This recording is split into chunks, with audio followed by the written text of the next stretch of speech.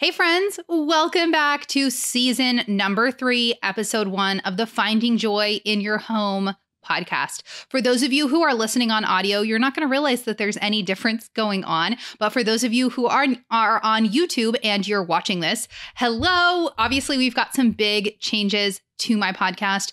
We are officially relaunching season number 3, which is kind of funny because if you've been following along for years, I actually launched this podcast back in 2014, 2015. We have crossed, I'm pretty sure, 500 episodes. So we've been doing this for a very long time. But a couple of seasons ago, we relaunched and rebranded as the Finding Joy in Your Home podcast. We used to be Homemaking Foundations, but as we kind of brought everything under this one brand, we renamed the podcast and relaunched it at season 1. We reset that clock back down to episode 0.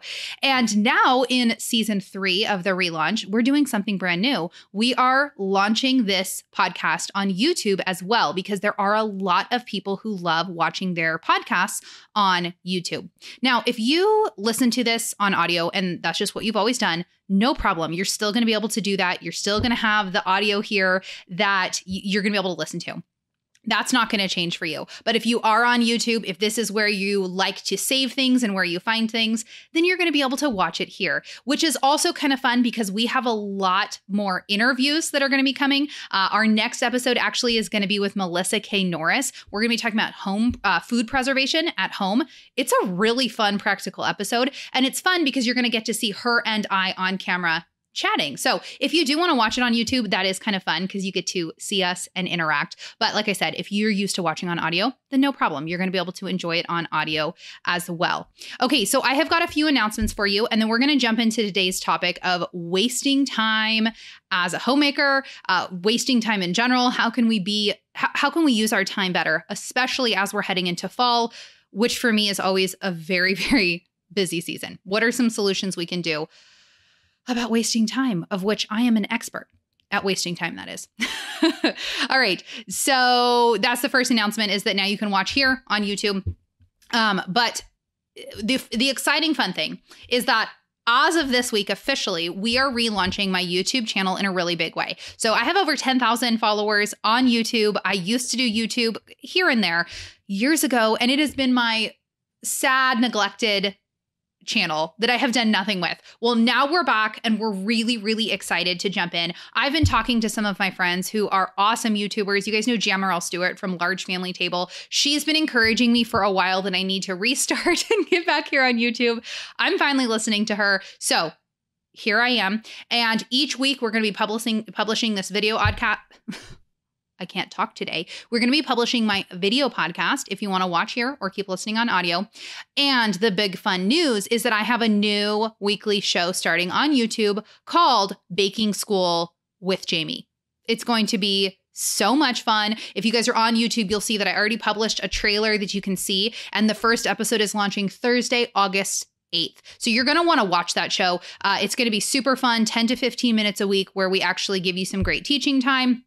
And then we're actually going to cook a recipe together. So every single week, you are going to get to cook something and learn to bake with me, because I'm convinced that the very best way to learn to bake is by trying out just one new recipe a week. Give it time, give it some weeks that blend into months to blend into years, and suddenly you know how to bake, which is my story. I didn't know how to bake. I didn't even know how to cook at all. One new recipe a week, and we're going to do that together. You can find out all the details by going to bakingschoolwithjami.com. That's bakingschoolwithjami, Jami. My name is spelled weird, .com. You can find the link to hop over to YouTube if you're not already there. And then you can also sign up to get printables and recipes every single week. I'm going to give you the full recipes as we bake through them. It's going to be awesome. So those are my fun big announcements. And then we've got some other really fun shows that will be coming to YouTube. We're going to be doing day in the life videos, homeschooling routines, work-life balance, all kinds of fun stuff, cooking, all kinds of cooking and baking and all the homemaking things. All right. So let's get to today's episode. We've got some great things to chat about with wasting time and what we can do about that. It can so often feel like we are spinning our wheels when it comes to getting things done, especially within our home. And I think a large part of that is that our lives at home are very cyclical. every month is bringing more or less the same sorts of things every week, day in and day out. You know, we scramble to get better cleaning routines in our house, and we're scrambling around trying to figure out how to do laundry better and get dishes done. And we take a whole day and we clean everything and we do 4 loads of laundry and put it away and we do the dishes. And then we wake up the next morning and guess what? There's more laundry to do. There's dishes in the sink, and it can feel like, you know, how do I get more stuff done? And often it can just feel like we're spinning our wheels. At least, you know, this is for me. And everything I'm talking about today is stuff that I have struggled with and battled through, and things that I am always learning. And so for those of you guys who are brand new, if you're not familiar with our family, Jason and I, real fast, Jason and I have been married for 14 years. We have 7 children, ages 10 down to Ricky will be 1 on August 12th. He's almost 1 year old. We have 2 sets of twin boys back to back, our first ones. So we had 4 boys in the span of 2 years. It was crazy. And we have 6 boys and 1 girl, and we homeschool, and Jason and I run our business full-time from home. We have a lot going on a daily basis. And so these are lessons that I have had to fight tooth and nail for in my own life, trying to figure out, how do I be productive? How do I get things done while also pouring into the relationships in my life? And I don't want a perfectly clean home at the sake of never spending time with my kids. Like, how do we balance all of these millions of things that we're supposed to do? And I have felt at many points in my motherhood and adult journey that I have at times been busy, like go, without actually getting much done. You know what I mean? Where you just feel like you're constantly exhausted, you're constantly tired, and yet also like nothing's ever getting done. Like you're not moving the needle on the important things. And so how is it that we can feel pulled in so many different directions, but we're not actually making traction in those few areas that really matter? So as we kick off season 3, I think this is a really important place to start. And like I said, next episode will be an interview with Melissa K. Norris, which is going to be really fun. And then the episode after that, I'm going to be talking about planning and how can we very intentionally plan and put these big priorities on our schedule. That's going to be another really practical one. So look forward to episode 3 of season 3, where we get into that. And it'll really piggyback off of what we're talking about today. Today is a very good like evaluation day to figure out, what am I wasting time on? What do I need to work on? And then in episode 3, we're going to talk about, now that we've got those, how do we actually make a realistic schedule? How do we put those big important things on the schedule, which can be really hard. Now, I don't know about you guys, but fall always feels like a really, really busy time. And I think that's normal. But I kind of forget it every year. And we get into August and I start going, oh my goodness, like the things, there's so much stuff.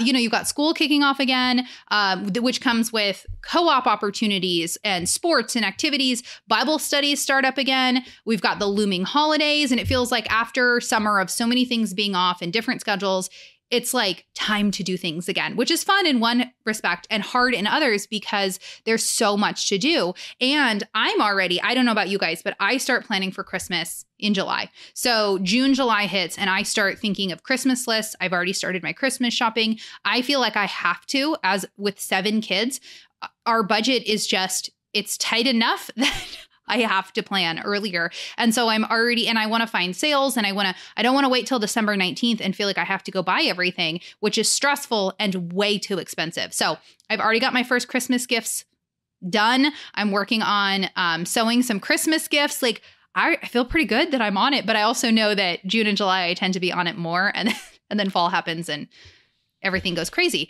And so I just know for me, I feel like Christmas is already almost here. It will be here before we know it. And I also want to be very intentional with holiday times with my family and making good traditions and baking food. But all of that takes planning and it takes time. And some of you are like, wait, Jami, no, don't start talking about Christmas yet. Sorry if I'm stressing you out. It's how my brain works. You don't have to think about Christmas yet if you don't want to. Don't worry. I'm not going to force you to.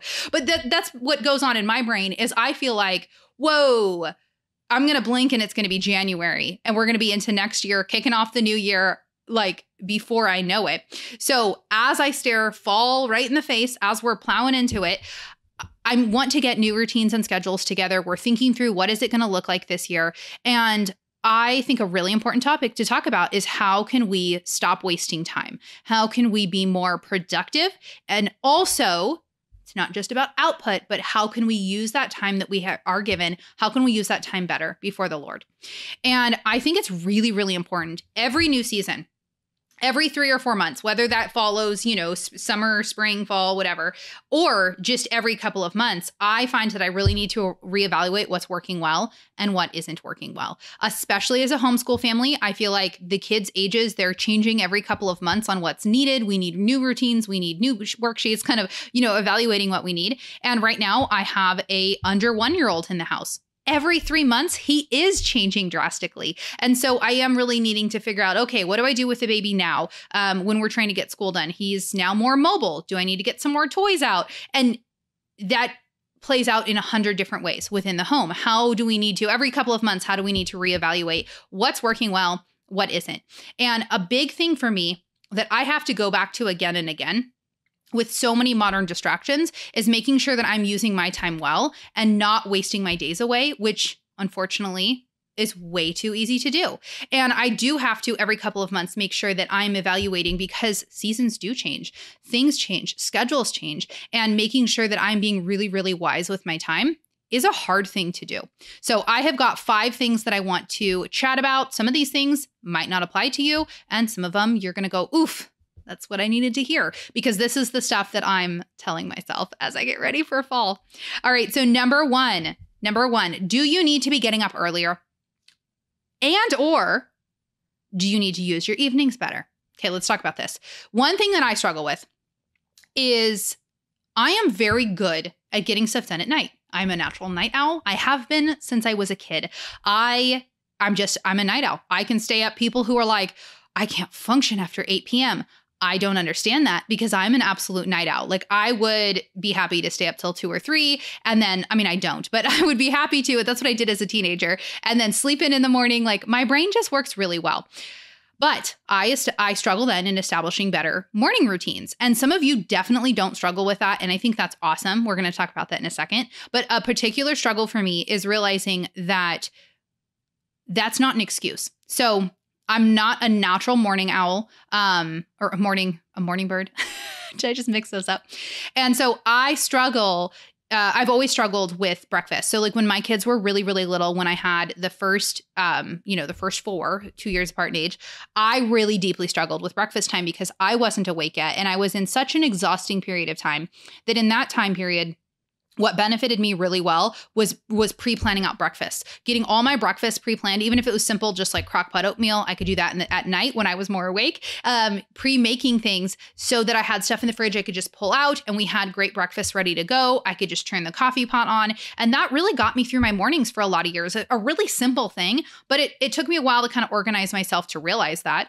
And that made a really big impact. And so now as we have 7 children, 5 of which are in school now, which just feels a little cray-cray sometimes.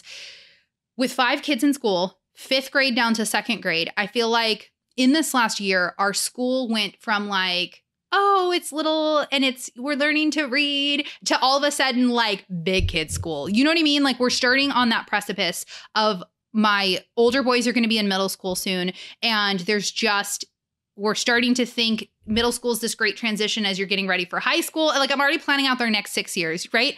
And so there's so much that I feel like we've gotten to this next step in seriousness with school, which is also actually exciting. I think it's fun.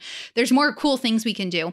But I have to make sure even more with 5 in school now that I'm being really, really good with our time for school. And guess what? That all ends up on me. That and kids can have bad attitudes and they can derail things for sure. But if I am not running our morning well, then we're not getting things done. Everybody's in a grumpy mood. It doesn't work as well. So for me, if I'm up well before the kids are up. And now that my boys are older, like a lot of times by the time I putter around to their room, they're already awake and listening to an audiobook because they can read or listen to an audiobook if they wake up early. They can do, they're old enough now that, they're not toddlers that I have to do everything for, that they'll be doing that and that's fine. But if I'm up, especially before the little 2, we have a 3-year-old and an almost 1-year-old. If I'm up before them, if I've got coffee made, I've got breakfast going, and then we can really start school right at 8 a.m., it changes everything. It's this trickle-down effect for the rest of our day that makes such a big impact. And I still struggle because it's not my natural favorite thing. I hate getting up early. And then yet once I do, I'm really happy. And I'm like, why don't I do this every day? And then I struggle and we get into bad habits of staying up too late. So that is our like going to bed on time and then disciplining to get up early is my current struggle that I'm really working on. And I've had some really great successes this year. And I've also had a baby this year. And so I've had times where he first started sleeping through the night and I was getting up consistently and it was awesome. And then he got a cold and started waking up and then I wasn't. So again, every couple of months, this is something great to reevaluate. And once again, we're at that place where I'm like, yep, this is the time. We're redoing our schedules. And we're starting school again. We're getting into this. And we actually school year round, but we did actually take pretty much the entire month of July off of school this year because of all of our work projects. So we are going on a road trip this week. And when we get home, we are restarting. All of our schedules and routines are restarting. Okay. So I have also, from talking to so many women, I have also found the opposite to also be true. So like I was saying, some of you listening cannot identify with me at all. You're like, my eyes fly open at 5:30. I couldn't sleep in. You're crazy. And I am in some ways very jealous of you. So good job. That's awesome. Or you've just fought really hard to have good morning routines. I am so proud of you because it's not that easy. You're awesome. But often the person who's very, very good at getting up early really struggles as they head into dinner time and the evening. So maybe you need to focus on more intentional ways to use your time as the evening hits. So we're not all going to be able to be productive all of the time. And so my productivity kicks into high gear in the evening. I get the kids down and I'm like, what projects can I work on? Which does bite me sometimes because then I'm not getting to bed early enough. So there's balance everywhere. But if you're struggling, you're getting up early in the morning, what are some things you need to do? Do you need to be eating a better lunch? Do you need to be taking some good supplements in the afternoon to kind of help stabilize out your energy levels? And you don't have to be working on projects till 10 p.m. But if you're struggling maybe to get through dinner and you're not kind of wrapping up the house in a good evening routine, but you would like to, there are some ways that we can look at where is it that you're struggling? What point of day are you struggling? Whereas when I can get my morning routine down, the rest of my day goes better usually. So where is it that you need to work on with your time? And I would encourage you take an honest assessment of your day. What is it that you need to focus on when it comes to wasting time? And like I said, for us, we thrive better getting up and getting going. And it's just kind of a trickle down effect then. Okay, number 2 is get dressed for the day. Get dressed for the day. Some of you who work outside the home are like, yeah, okay. I do. But this is huge for those of us who are home all day. And as a younger stay-at-home mom, I was in my PJs most of the time. Like I just was like in survival mode, trying to, keep everybody alive. And it was just more comfortable to stay comfy and in my PJs. But I have realized over the year that it really does greatly hamper my productivity. Or maybe on the flip side, when I get up and get dressed, I'm just that much more productive. So when I can get up and get dressed by 8 a.m., which sometimes the way our homeschool morning goes, we start off with read alouds and we'll cuddle up on the couch and read. So sometimes I'm not getting dressed actually till 10 or 11. When we kind of do a quick pause, the kids are reading, I'll get dressed then. That happens sometimes. And that works really well too. But when I get up, my day starts, I start reading. I start by getting dressed. It is a terrific signal to my brain that it's time to get busy. It's time to be productive. Like we're moving into productivity. And I take my day very seriously at home. So 8 to 5 at home with my kids is my job. And I want to take it seriously by getting dressed, by showing up for the day as I would with a job outside the home. And maybe that sounds silly, but it also is, it's just absolutely the signal in my brain that it's time for the day. It's time to be productive. It's time to, it's not time to sit around on the couch and waste time. And I'm not just sitting on the couch and picking up my phone and scrolling through Instagram. We have way too much stuff to get done throughout the day. And so getting dressed is this fantastic signal. And I've been doing this now consistently for a couple of years. And it sounds like the silliest little thing. And yet it makes a huge, huge difference. And then often around 5 or 6, I will then transition into my pajamas again, or I will put on like workout clothes. And that's kind of another signal that the day is winding down. And it just, it makes a big difference. Okay. All right. Number 3, how are you filling up your own cup. Now, as Christians, we tend to gloss over this. We don't want to be like, oh, we're selfish and thinking about ourselves. And, we're not supposed to, be talking about how do we fill up our own cups? Like, we're not supposed to, because Jesus does that. And I understand those arguments, right? I understand that we're not supposed to just be like self-care, go out on shopping sprees, and you must get your nails done every week in order to, I don't know, like you deserve it all. Totally fine if you get your nails done. I actually really love getting my nails done. Clearly, not right now. But we have to walk in this middle, because there's absolutely the self-indulgence of the world where we could be so selfish and so self-centered and focus on all the wrong things. And then the other ditch is that we try to put on this like false humility and self-denial to where we deny ourselves so much that we're not taking care of our own health.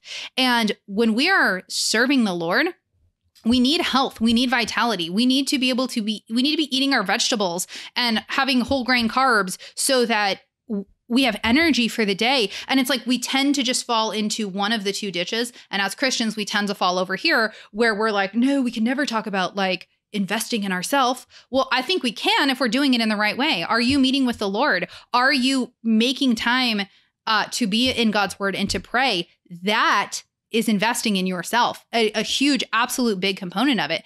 Are you eating lunch? Are you eating lunch, or are you just surviving off of coffee all morning? I have done that, and to the detriment of my health. Are you looking for how maybe your hormones, maybe you've had 3 babies and your hormones are insane. Figure your hormones out. Do things to take care of yourself, because it's an investment in your own family. And so how are you filling up your own cup throughout the day? Because look, life is not about just being ultra productive all the time. We're not supposed to be robotic machines who work. And the goal of this podcast today is not to encourage each of us to just run ourselves into the ground doing all the things all the time for everybody. We probably all have areas where we're lazy and that we need to work at. I absolutely do. But we also need to make sure that we're caring for our own souls and for our health. And that's actually really, really important.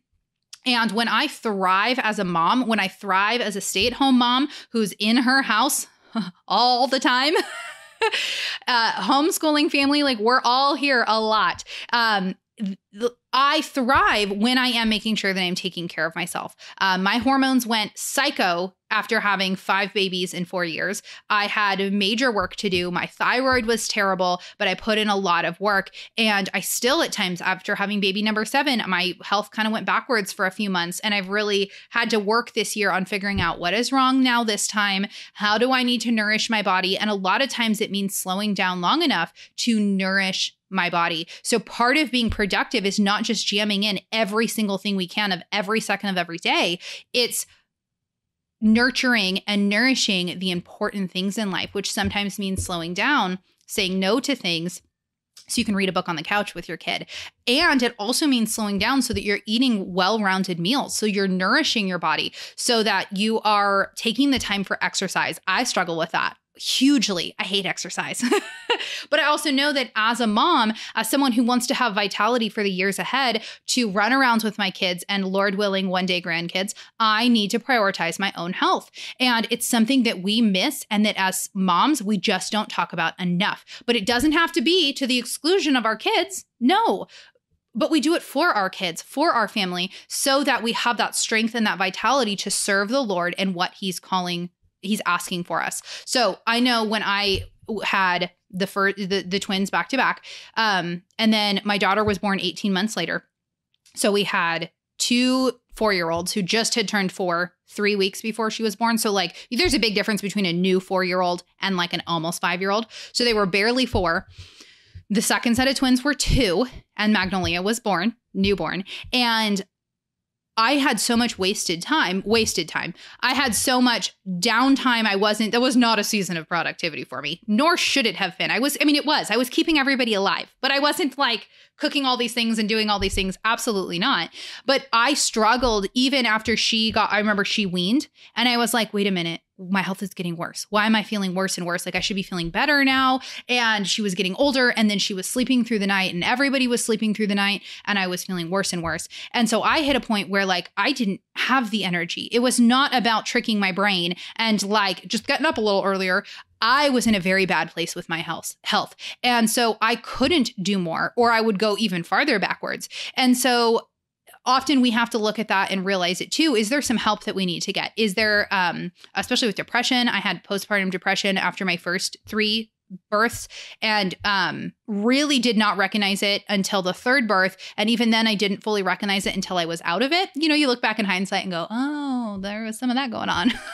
But the first ones, especially, I had some pretty deep postpartum depression and postpartum, all of that. And so sometimes we need to evaluate as well and say, is this a season where I need to really step back from certain things and focus on my health? And that is not a selfish thing. That's not an ungodly thing. In fact, I think as Christian wives and moms, we need to be talking about this more, especially when you have babies and you have babies back to back. It takes so much from your body. And as a Western culture, our food is depleted. We're not eating the supplements and the minerals that our ancestors did. We need to work on that. And I'm going to get off my soapbox on that because we can talk about that a whole lot on another day. All right, number 4, where are your rest times? So let's talk about this. A huge key to being productive in the hours that you're supposed to be productive is building real rest time into your day. You're not supposed to run yourself into the ground doing things every second of the day. Now, sometimes it does feel like that. We wake up till when we go to bed, we're just tired, especially in the younger years. There are days that are just purely exhausting. But something that Jason and I are very, very, very intentional to do with our very busy schedule, especially because we do run an online business from home, that business could creep into every single second of every day. So we put some pretty hard stops and we rest. We end every evening resting, which for Jason and I always means ending the night with reading. That's what we both really, really enjoy. People ask how we find the time to read. And it's just, that's what we do for fun. I mean, we don't really watch TV much at all anymore. I don't know. We do family movies with the kids, but him and I don't really watch TV, just personal preference. We really like to read. And we both know that that's very energizing for us. We're both introverts, classic introverts, and that works really well for us. So ending our night reading is absolutely must have. We have hard stops on work. We have hard stops on work projects. We're both night owls, so we could stay up even later. So we have to put hard stops on that. And then Sundays we block out for our entire day of rest, which has become really, really sweet and important in our schedule, especially the older our kids get, the more that there's just a lot going on with our weeks, right? And Saturdays are busy.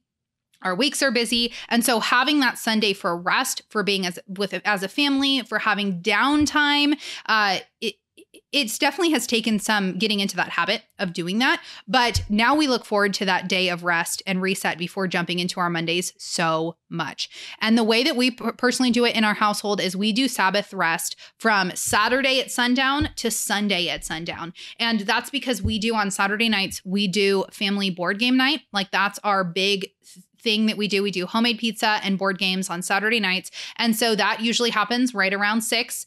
We're starting at, it starts at 4, but I'm not usually jumping in till 6 because I'm making pizza. And then, so we do that right around 6. And then that ushers in Saturday night then is rest. We're taking off. Jason and I are usually spending the rest of our night reading after we're doing board games and stuff with the kids.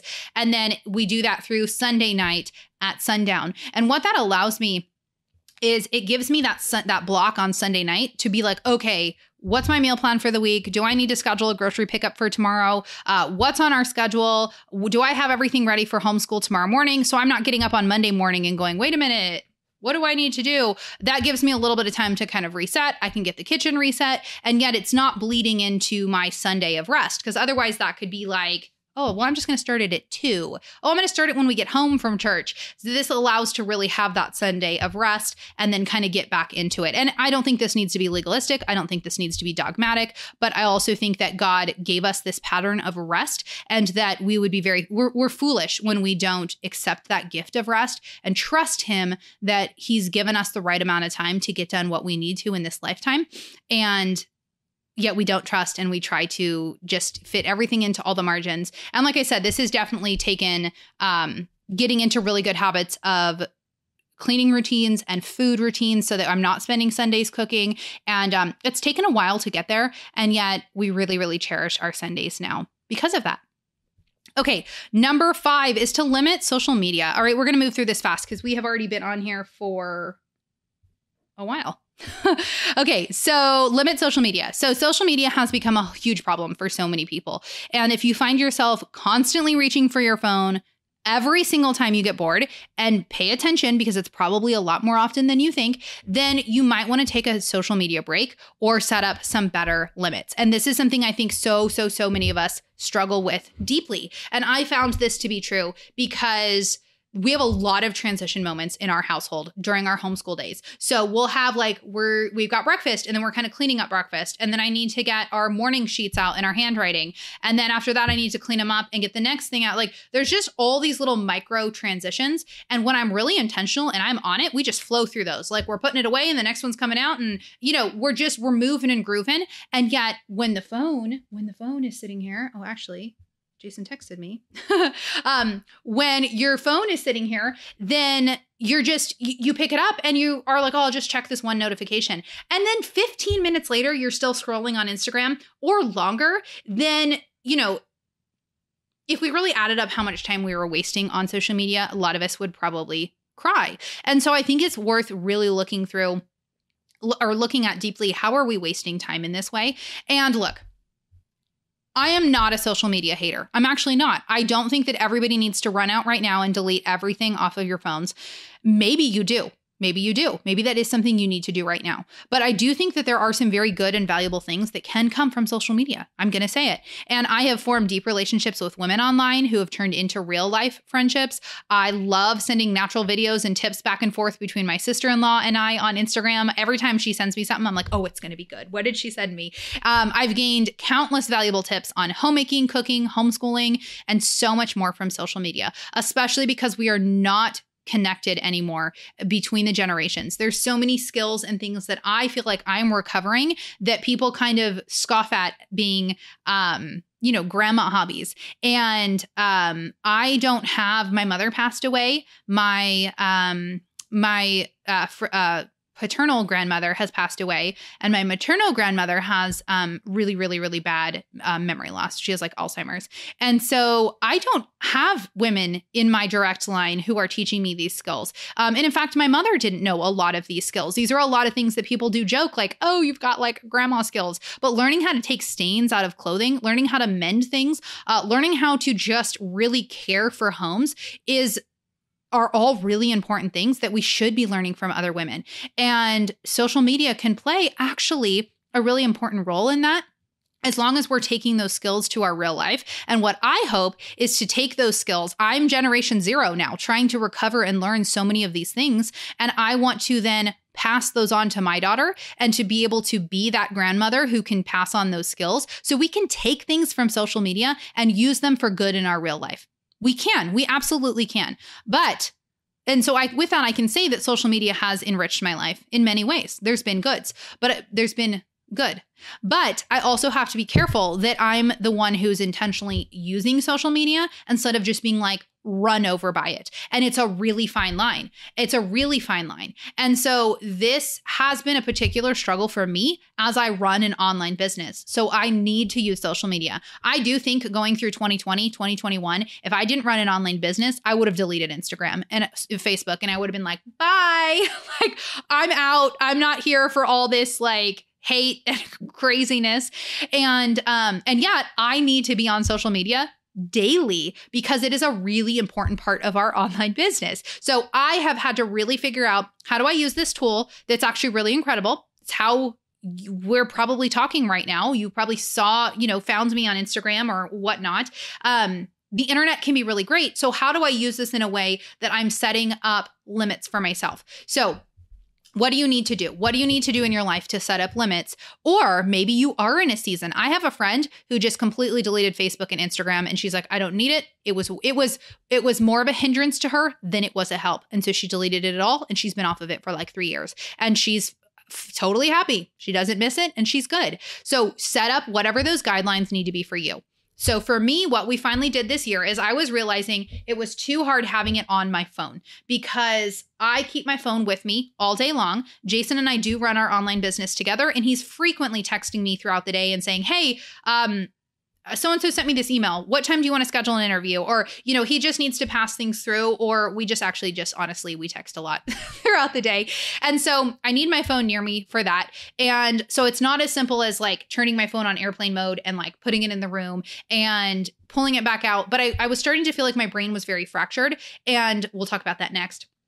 And so what we ended up doing is I got an iPad mini. We actually had an Apple gift card for like selling an old phone back or something. And I got an iPad mini, and I put 100% of my social media and my work on it. My phone now, my personal phone, has not a single thing that is work related. I have no email except for my personal email. Nope, I don't even have my personal email on here. I have no email on here. I have no social media. I have my audiobooks. I have Kindle. I have Voxer, which is how I Vox my sisters and friends. I've got my text messaging and felt like it's a dumb phone basically now. But I still have GPS, which I still really wanted, especially having moved to a new state this last year. I need GPS.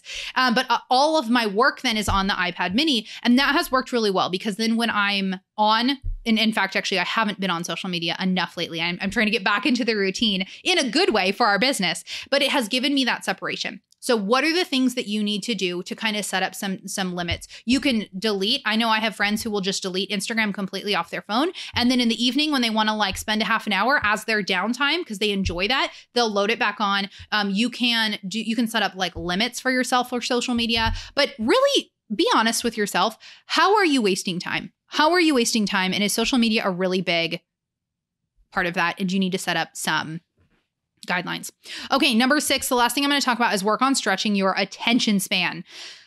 Okay, with modern technology, our brains are split and are so fractured. So we've got, YouTube shorts now, we have Instagram reels. We consume content at an unprecedented rate now. So instead of listening to a whole hour-long podcast, so good job for you listening if you got to this point. We swipe through Instagram stories and reels after a second and a half, because it's not keeping our attention, and we're just like on to the next thing, and it has to be like, so fast. And we lose focus. We lose attention for longer form content. We lose focus for books. And so Jason and I both this year have realized how impatient our brains can get when things take a little bit longer. So while I actually do enjoy reels, and they can be really fun, they can even be good sources of education, we both have been intentionally greatly limiting that shorter content, because that's where it can get really addictive. I'm not on TikTok, but it's like the same thing. The TikToks and the reels, it can just be so like we're swiping and swiping. And you're just passively it consuming, but it never ends. Do you guys remember back in the day of Instagram where you would like get to the end of your feed and there was no more new posts, and you were like, oh, okay, I guess I'll have to check in later because there's nothing new to look at.